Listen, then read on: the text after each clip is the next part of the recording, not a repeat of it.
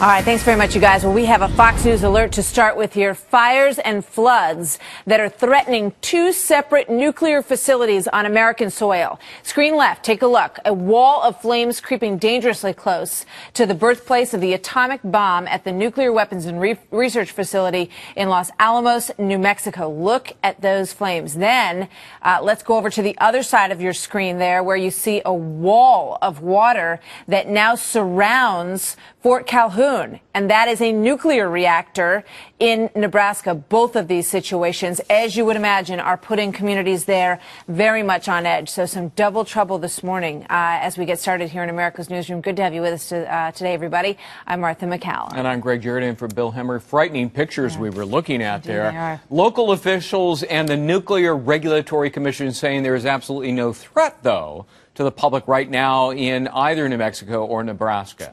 We have done those types of simulations in here where we lose all station power. The operators are trained for station blackout conditions and also emergency procedures such that they can keep the core cool. All right, so Steve Harrigan is standing by. Let's go over to him. He's in Fort Calhoun, Nebraska. That's about 20 miles from Omaha.